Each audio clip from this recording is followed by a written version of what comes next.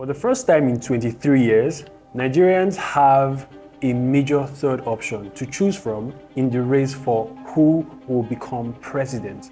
And when I say third option, I'm not saying that we've not had a lot of people try to become president. In fact, we've had an average of 20 different contestants running for the most coveted office in Aso Rock every 4 years. But what makes this third option so special?